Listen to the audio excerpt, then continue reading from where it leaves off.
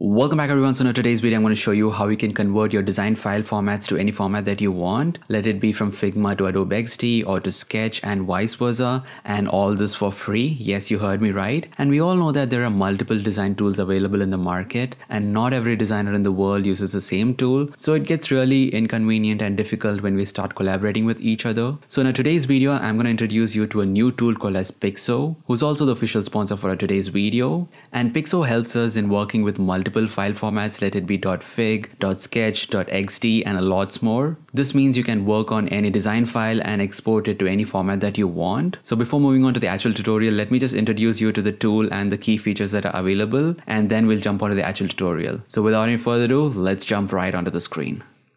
So first things first, you just got to go to the official website, which is pixo.net, and just sign up, which is free. I just signed up using my Gmail account. So I'll just click on try for free. As you can see, I just need to log in because I've already signed up. And this is the dashboard of the application. As you can see, you'll be able to see all your files that you're working on in this area. And here you have two options. One is to start a new file and the other one is to import a file, which can be in any format that I mentioned earlier. And then on the right, you have some other options of importing component library. Then you have your notifications and then your different options. You also have a dark mode, which is really awesome. And then on the left, you can see that you can see your drafts on this section, and then you have a community tab. And as you can see, you can basically create a team and you can create projects and multiple files under it. So you also have a user guide. So let me just create a new file and show you this interface as well. So once you create a new file, you can see that you can quickly select what frame type you want. So as you can see, there is iPhone 13, iPhone 8. So I'll just select iPhone 8 and there you go. You have the iPhone 8 screen size. I can also select it from the right tab as well. So once I click on frame, you can see that the options are there on this as well, the different templates. Just click on it and it throws a frame with that particular size. And then you have different options. That is on the left, you can see all the layers and the different layers that you have on your canvas right now. Then components, then resources. I think this should be your component library and things like that. And then on the top, you have frames, you have options to create different shapes. And then you have your pen tool, then your text tool. And this is basically to connect your design. So I can click on this and connect it to the next frame. And as you can see, even if I move this, it still stays connected. So that's really good. And then you have your hand tool and then an option to comment. So you can share this with multiple people and they can add comments on the screen. And then on the right, you also have an option of plugins. So right now there are just limited plugins.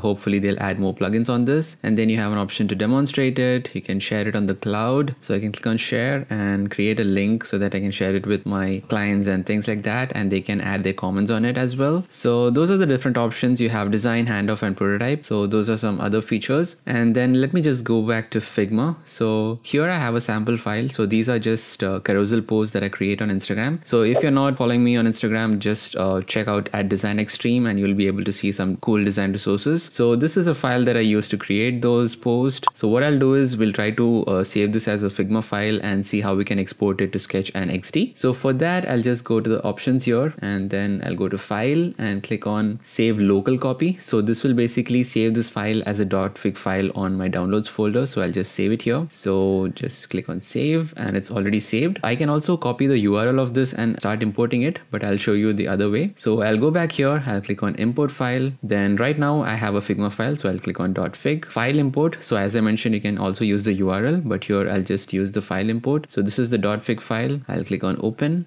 And right now it's getting uploaded. So there you go, it's already completed. I can just click on complete. And as you can see on the drafts, you can see that particular file that got imported. So I'll just click on this and it opens in the Pixo tool itself. So as you can see, almost everything stays intact except the font part. So I guess the font has to be imported, the font that I was using. But apart from that, everything came as it is. The images are inside a mask, which is also cool. And if you can see, even the options like the blending mode, right? So you have the color burn, which I applied, which is also again intact. So as you can see, it has done a very pretty good job on importing everything as it is. So now let's see how we can export it into different formats. So for that, I just need to go to the file option and you have an export file option. And here you can see different formats, right? So firstly, let's export it as a sketch file. So I just click on this and it starts exporting it in .sketch format. And there you go, it has converted it in the background and downloaded the file here. But before I open and show you how it looks, I'll also do the export for Adobe Xd. So I'll go to export file and click on Xd. And there you go again, Xd file also is converted and downloaded. So now let's open both of these and see how they perform. So firstly, I'll go for the sketch file here. And there you go, the sketch file has opened, and as you can see, it doesn't look exactly the same because certain features are missing on Sketch, probably because of the blending options, but that should actually work. So let's see what is the issue here. And if I click on this and select the image, yeah, the blending mode is not applied, so probably this should be color burn. And yes, there you go. So certain things are missing here, but overall it has done a pretty good job. The masking also is fine here, so the mask option has worked pretty much. The rounded corners and everything looks intact. Now let's look at the XD file as well, how that has performed. So I'll go back here, I'll select the XD file from here, and it's opening up there. And there you go, the XD file has opened up, and as you can see, it looks almost the same, except the font is missing, the color burn and all the other things like masking and everything is still intact. And that's how you can basically convert your files to multiple formats, right? So even if it's an XD format, just save this file as a local document and then come back to your tool, just go back here and then select the second option, which is for importing. Click on it and import whatever file you're working on. Let it be Figma, Sketch, Azure, XD, or even the Pixel format itself, right? So just click on it and upload your file, and that's it. You'll be able to convert it to whatever format you want. So there you go, guys. That is how you can use this tool to convert your design files to multiple formats. So that is all for this video. Hope you liked it. Make sure you check out this tool and explore it more. As always, thanks for watching.